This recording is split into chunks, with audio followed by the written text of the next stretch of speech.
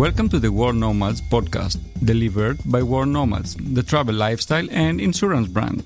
It's not your usual travel podcast. It's everything for the adventurous, independent traveler. Hey, thanks for hitting play on this episode of the World Nomads Podcast, in which we're off to Portugal. I am Kim, and Phil is about to fill you in on why, did you get that? Why it's a destination a nomad will love. Sunny summers and mild winters, streets filled with tiled facades. Portugal is just a few hours' flight from most European cities. Whether you visit to hit the beaches or cycle through the parks and reserves, it's the perfect destination for getting outdoors. It's also got perfect tubular waves. Surfing is hugely popular, and the country hosts some of the biggest surfing events on the calendar, including the Rip Curl Pro, and it's famous for its port-style wine. Yes, I've tried to help out there. Yeah. Piri-piri chicken, helped out there too. And football. Oh, yeah. If you're into football, just think Cristiano Ronaldo. One of the things that travellers notice most is the hospitality and friendliness of the Portuguese people. Well, in this episode, we will explore the Azores, take a walk into a volcano and get some tips on experiencing Portugal from a local, including Sandra. Now, she runs a blog called Tripper. It was on her site that I came across an entry titled Travelling to Lisbon. Read these 10 things first. Now, Sandra writes that Lisbon, Phil, has become so popular and trendy that things may have gotten a little out of hand. I think there's this big difference between what we locals feel and there's three perspectives. We have the locals, we have the tourists, and of course we have the government who obviously runs everything, and the perspectives are completely different. For locals, it's starting to be a bit too much.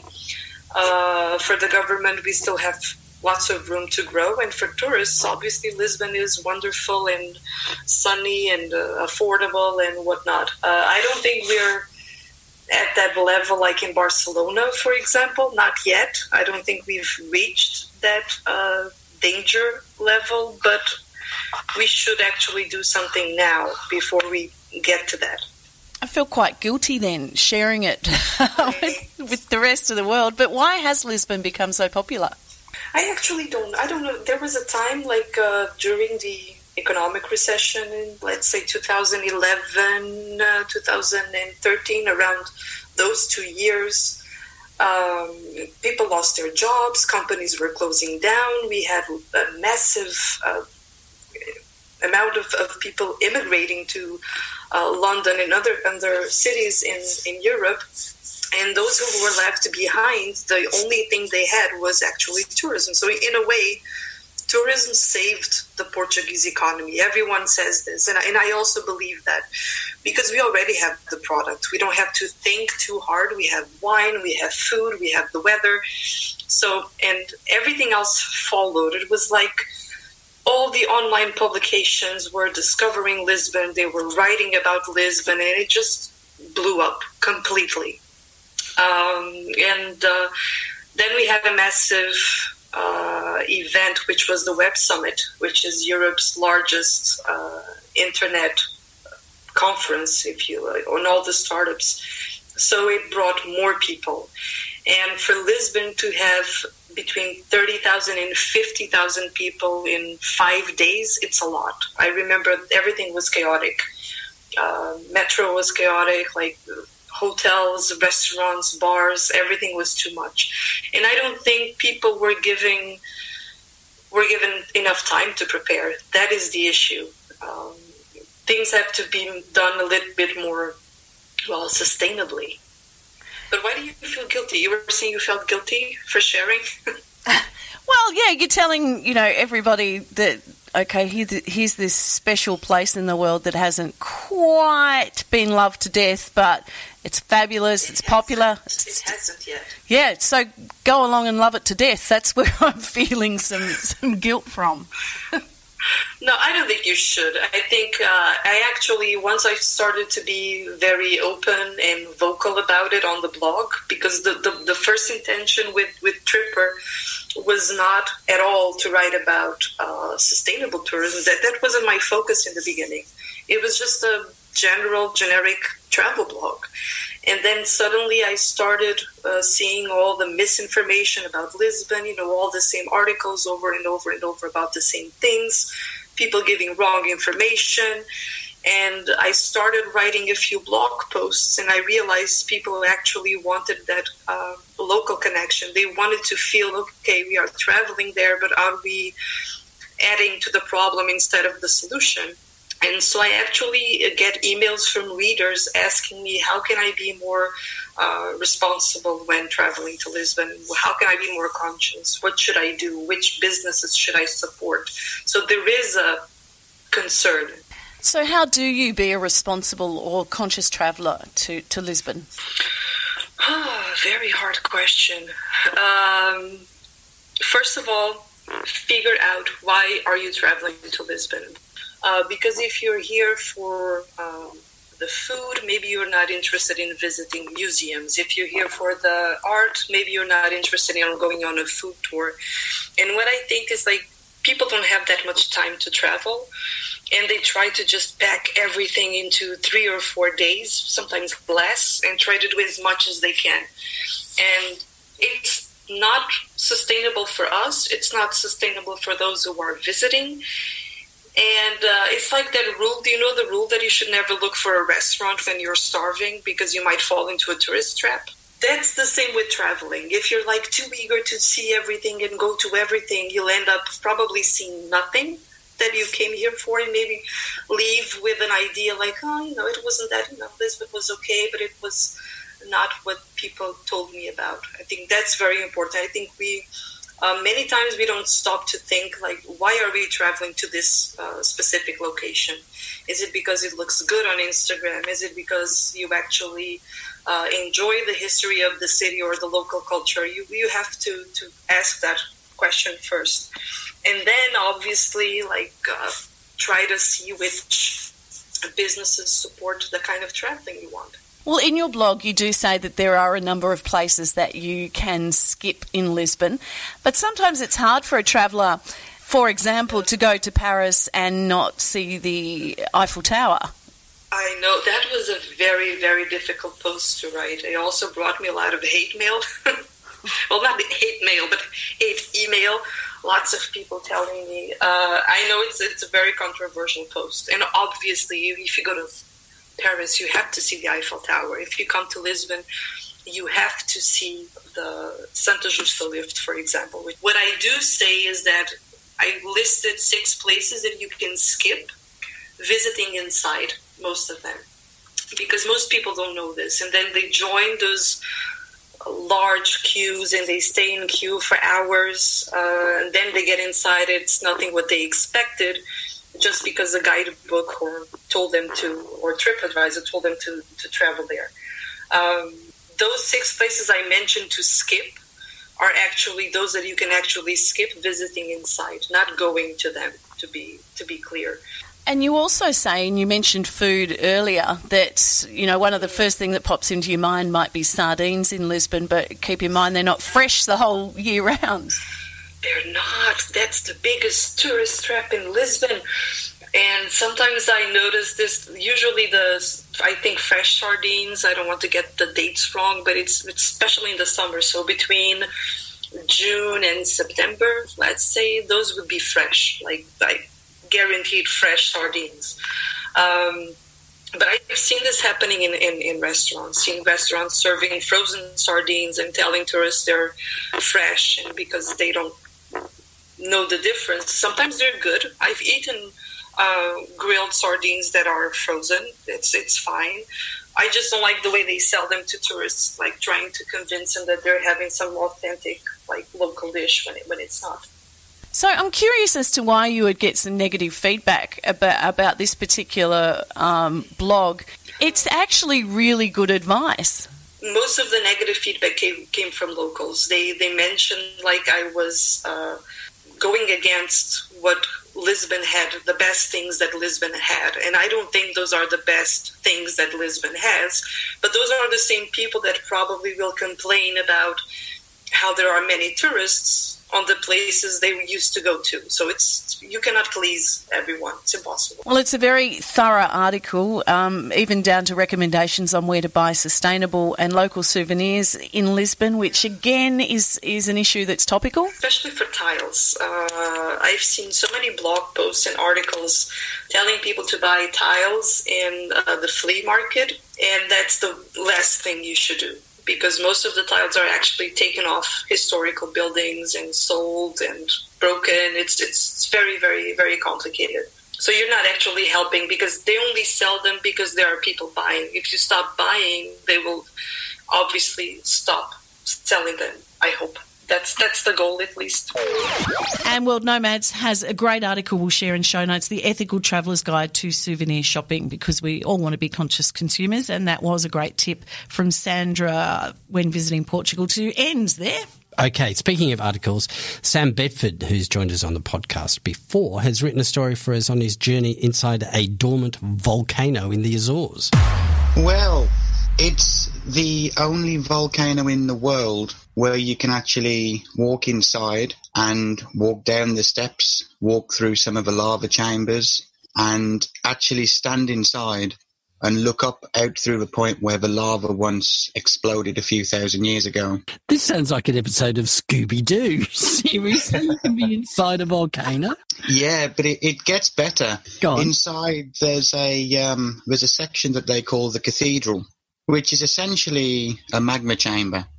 But because of the acoustics, the people on the island sometimes host a concert inside. So you'd have an orchestra coming down inside this volcano, them playing whatever because of the acoustics and perfect, which makes it the only volcano in the world where you can watch a concert. Wow. And some people actually get married inside. So whereabouts is this? Whereabouts in Portugal is this? This is on Terceira Island, which is part of the Azores, out in the Atlantic Ocean. And is it hard to get to this place, or is it, pretty easy and very popular once you're on the Azores? Actually, no. I found it very difficult to even find information on the place. Everything online's all in Portuguese. So you have to physically translate the pages to English and then try to get the information. To be honest with you, I don't think it gets the hype that it deserves. A lot of people just think they're going into another cave, and it's not. It's a dormant volcano. There's 3 ways that you can get there. Either you join a tour from the main town on Terceira Island, which is Angra. A lot of people drive. They'd rent a car from the airport, drive around the island, see the sights, and they'd stop by the volcano as just one stop on many. And mate, what about the people on the Azores? I mean, it's so far from Portugal. I know it's Portuguese territory, but what are they like? Are they, a distinct sort of racial group, or how does it work? They identify as Azoreans. They don't like it if you classify them as Portuguese. Okay. The Azores, they're an autonomous region of Portugal, a bit like Madeira. Ethnically, they're Portuguese. Now, last time we spoke to you, you were in Portugal, but we were chatting about the Malaysia episode.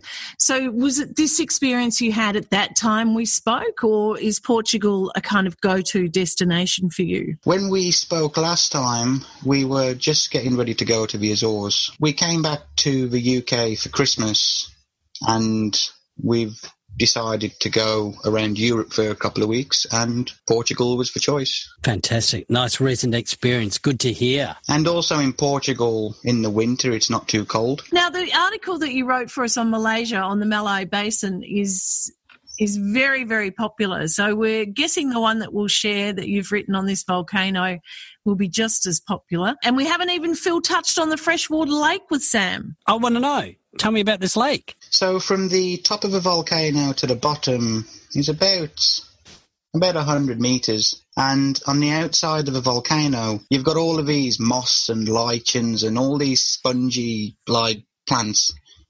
So when it rains, and it rains a lot there, all of these plants on the top, they absorb the water, and this constantly drips down through the rock. And so when you're standing inside, it's always raining like a drizzle from all the water dripping constantly from the top. So all this drains to the bottom, and it's made a little lake. When it rains a lot, it can get up to about 25 meters, and during the droughts, it can completely dry up. There's no life in there. You won't find any fish in there. Actually, the way the volcano was discovered is quite a funny story. Essentially, about 200 years back, it was just a hole in the ground, and the early farmers, they didn't know what it was. It was just a black hole in the ground, a bit like a sinkhole. And it came to their attention when they started noticing the sheep were disappearing on the field.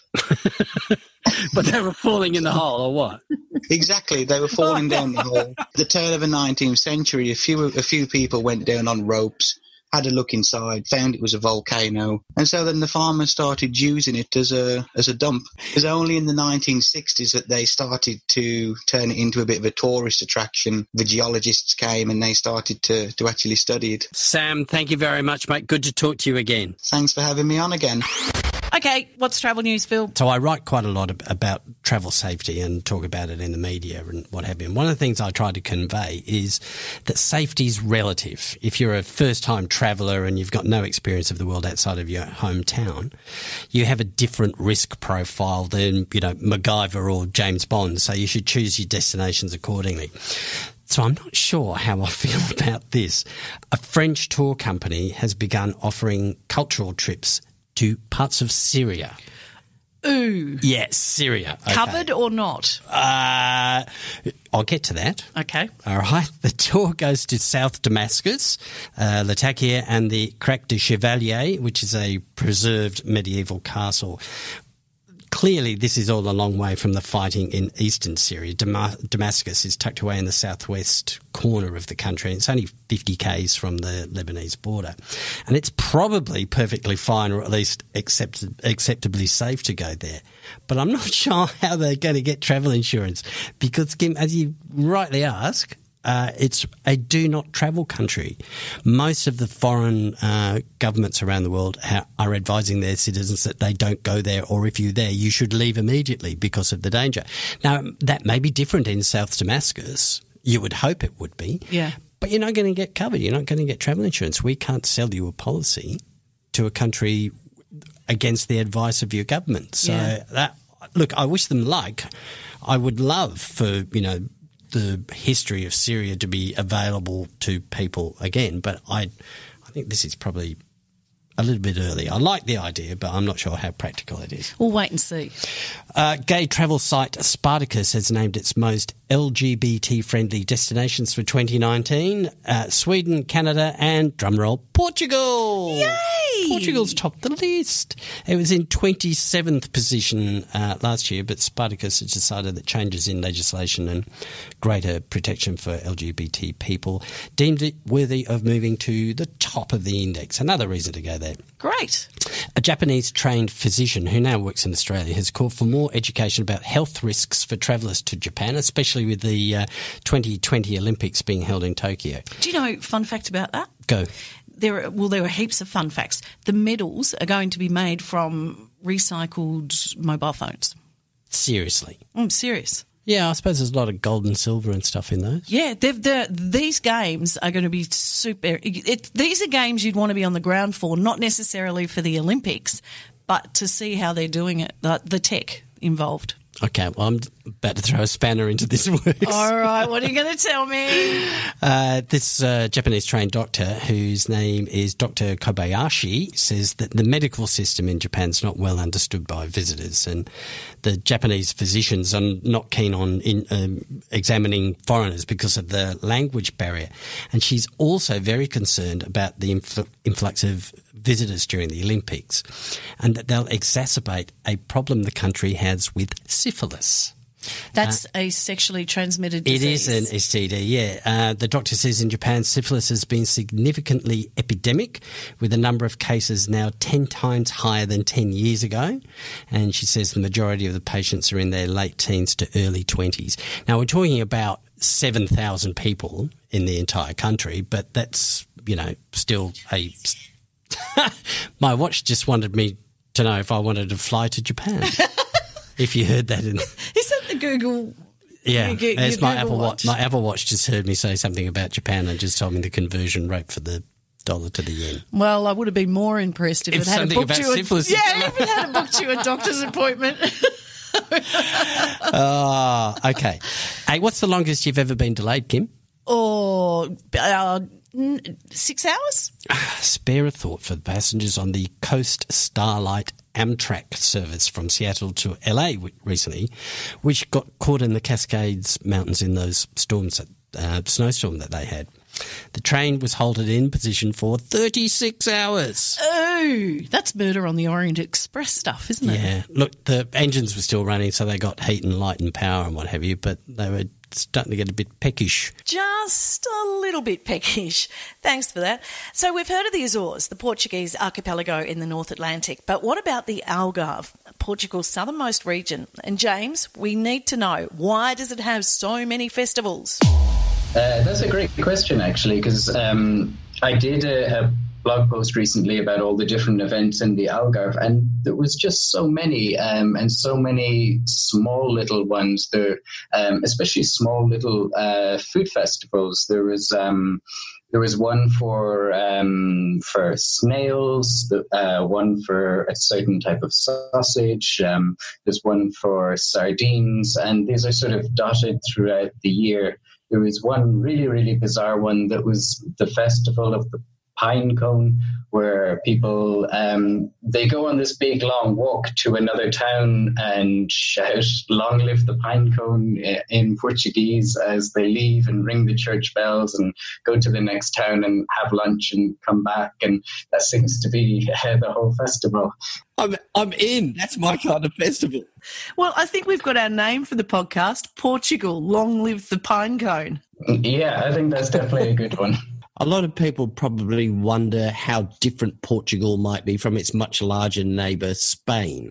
Is there a lot of difference? Yeah, yes. Yes and no. I mean, to us as, English speakers and non-Mediterranean people, it can feel like they're very, very similar, but you don't want to say that to a Portuguese. And the longer you spend here, the more you start to see the differences. Like the food is slightly different. The attitudes and way of life are different. Spain's quite a sort of happy and noisy country.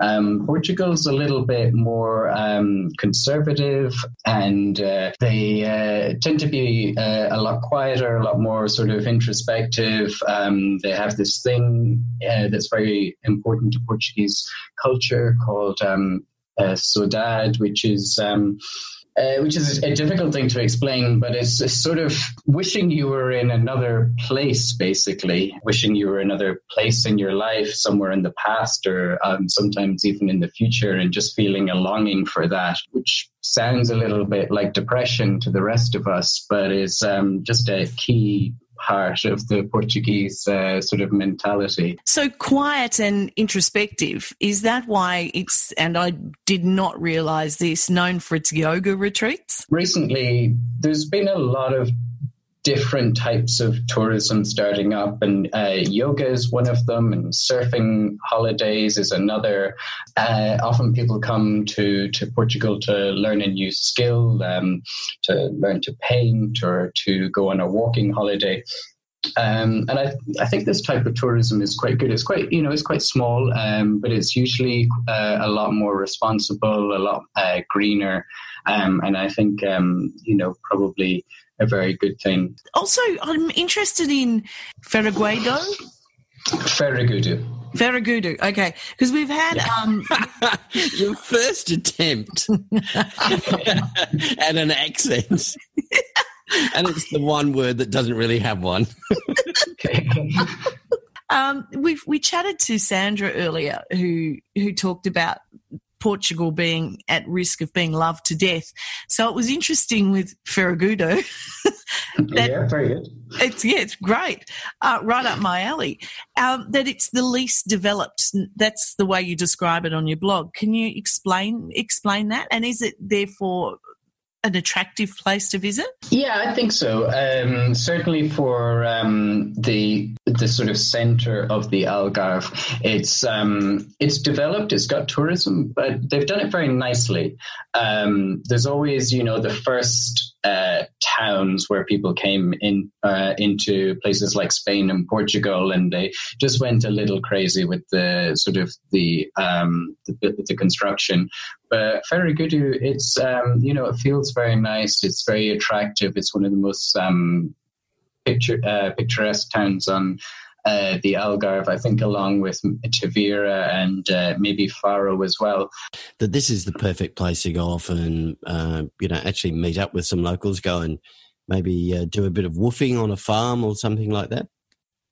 Exactly. With Ferragudu, you're starting to get into the Western Algarve. So the Algarve is kind of split into three sections: the Eastern, the Central, and the Western. The Central is where the majority of the tourism is. The Western Algarve, then, which Ferragudu is right on the border with, is a lot more rural.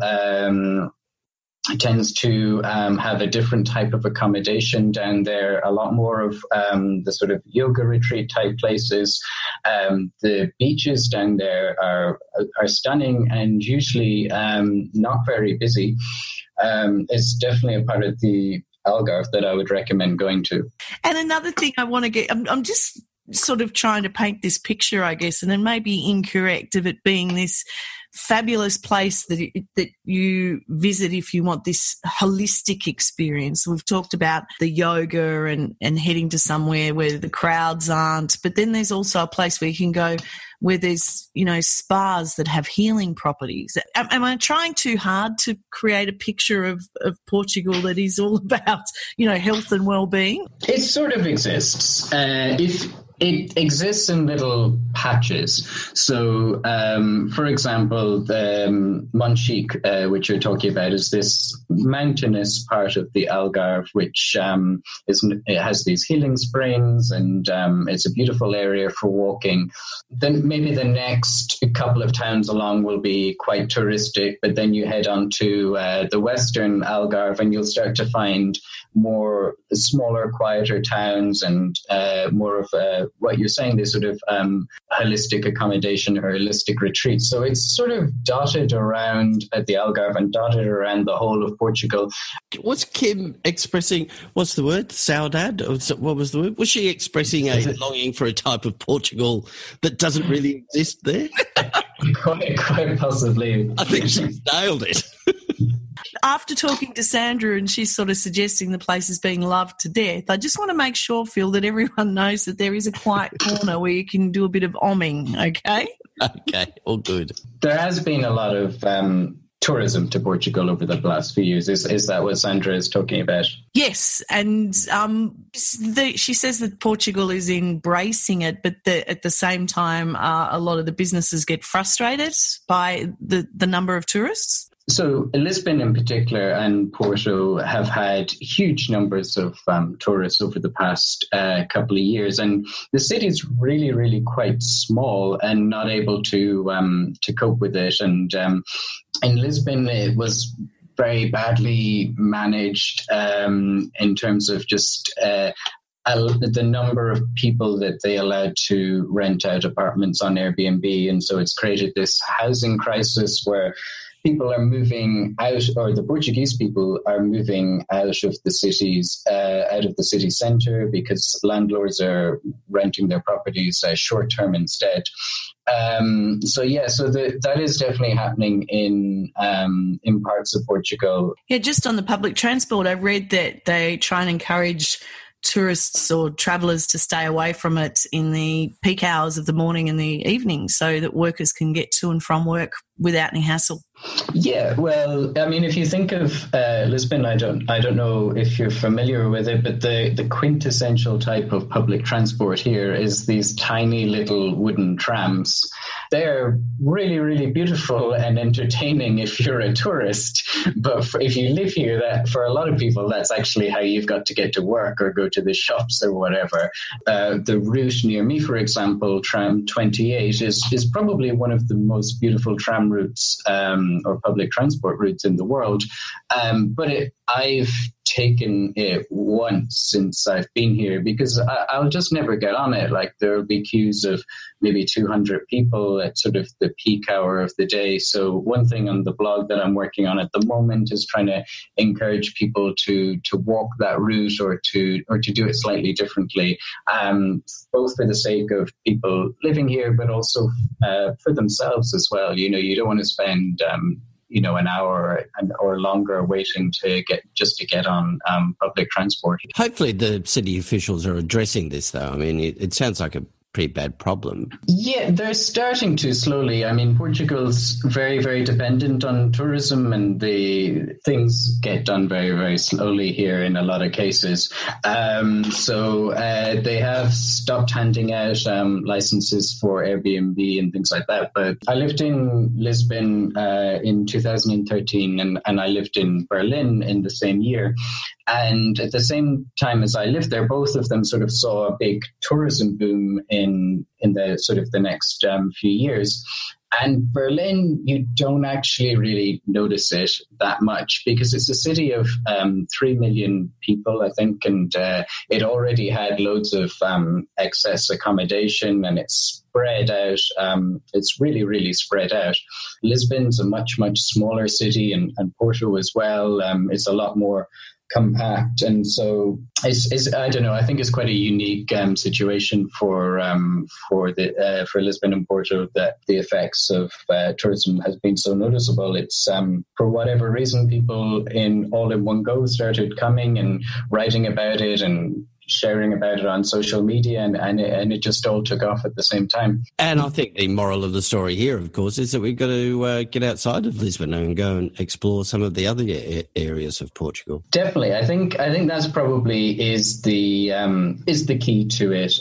Thanks, James, and we'll share a link to your blog, The Portugalist, in show notes. It's absolutely full of information. Now, do you want to win a trip to Portugal and you know how to write? Then listen very, very carefully. All right, because with us in the studio right now is Beck Day, and Beck is the World Nomads Programs and Campaigns Coordinator, which means you're organising the prize for the writing scholarship. Where are we sending people? Believe it or not, we're sending 3 lucky travel writers to Portugal. What a surprise! Wow. So the applications have opened. We've already mentioned that in previous podcasts. Yes. Open for how long? Who to? What are you looking for? Head to www.worldnomads.com/writing. Yep. And what you have to do to apply is submit a 700-word story, picking one of the 3 themes about a travel experience that you've had. Yep. What are those 3 themes? First one's a leap into the unknown, or making a local connection, or I didn't expect to find. There's a whole judging process that we go through as well. And then the prize, let's reiterate what we got there. Yeah, so the prize is amazing. A round trip to Portugal, and then you'll also get a... From anywhere? It doesn't matter where you are? From anywhere in the world. Okay. You'll get a 4-day workshop with professional New York Times contributor Tim Neville. Who we've had on the show a couple of times. Yes. Good. Yeah. And then you'll get a 10-day trip around Portugal. And you have to write about Portugal? Yeah, we'll give you a few assignments to do on the way, but pretty much you'll get to do whatever you like. Real assignments writing for World Nomads? Yep, and also URail, who are one of our partners as well. Oh, so you get published on both of those? Yeah, so you'll get $1,000 spending money as well, and then you also get a rail pass thrown in from URail. Awesome. So that's all we need to know. Fantastic. Do you want to hear about the judges? Oh, yeah. Well, Tim's one of them. Who else have we got? Yeah, so we've also got Nori Quintos, who's editor-at-large at National Geographic magazine. And we've also got Lola Akinmate, who writes for Adventure.com and National Geographic Traveller. What would they know about writing? Not a thing. Have you read Tim's stuff? I know. Terrible. No, they're brilliant writers and fantastic opportunity. And look, this is all about turning your passion into a profession. We've spoken before to not only winners of writing scholarships, but winners of the film scholarships, and they go on to actually make money, careers out of these. We do turn it into a career, absolutely. Thanks for that. Thanks, no worries. Beck. So applications close 13th of March. All Good right. stuff. If you want to check out our other episodes of the World Nomads podcast, you might want to check out the one on Argentina. We're very candid people. We like hugging and kissing. Like whenever you arrive to a room, even if it's full of people, you will just kiss everyone. And so saying hi and bye takes ages, but you have to kiss everyone once you arrive and then before you go. But we only kiss once. I have so many funny stories when I was in Europe and I was trying to kiss my new friends in the cheek because we kissed like in the right cheek. And they were like, oh, okay, this is unexpected. So they would try to kiss me on the other side because, you know, so many countries give 2 kisses. You'll find that episode in show notes. You can get the World Nomads podcast on iTunes or download the Google Podcast app or ask Alexa and Google to play the World Nomads podcast. And Phil, to get in touch? Podcast at worldnomads.com. And can I actually also say, I know you can get the podcast through all those devices. Can you help out with word of mouth, please, listeners? Can you tell your friends that you listen to the World Nomads podcast? That'd be great if you could do that for us. Next week, we've got an amazing nomad. This is Susan Spann, author and newly minted adventurer. See you then. Bye. The World Nomads Podcast. Explore your boundaries.